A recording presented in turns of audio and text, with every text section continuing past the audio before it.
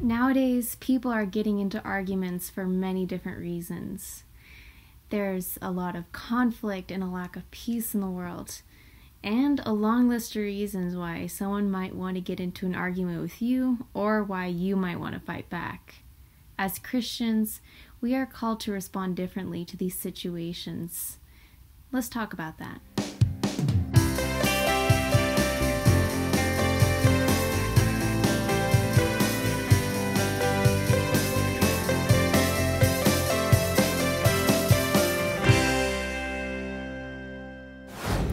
In 1 Peter chapter 3, verse 9, it says, "Don't repay evil for evil.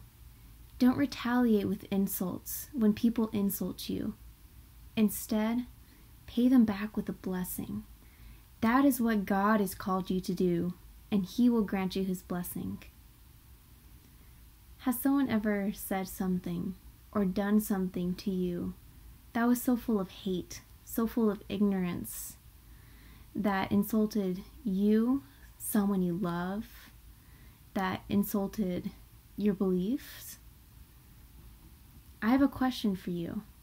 Did you ever think, oh, I'm going to say something, I'm going to do something that's going to make them regret what they just said or did.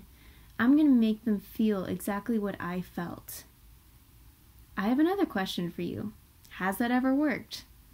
In my experience, and biblically, no, that has never worked. It may work temporarily. It may leave them a little bit shocked. But in the long term, it's never going to change their hearts. In fact, they may never listen to you again when you try to talk to them about Jesus, about the gospel. And that's a door we never want to close.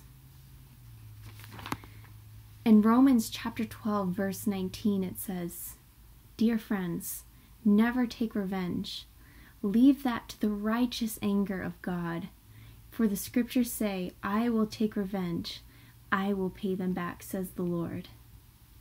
We are not called to give people what they deserve because we weren't given what we deserved. Jesus died on the cross for our sins, for our transgressions against a holy God. We deserved death, but instead, Lord gave us a chance at life. He gave us a chance at eternal life in heaven. This is not what we deserved. This is a radical love. And that should inspire us to give out radical love to our enemies, to the people who hate us, to the people who say and do things that are so horrible. Because I promise you, this gift of salvation, this radical love, is extended to everyone, to our enemies, to our friends, to our co-workers. There is no one to which the gospel is not available. I just want to encourage you with that and leave you with this.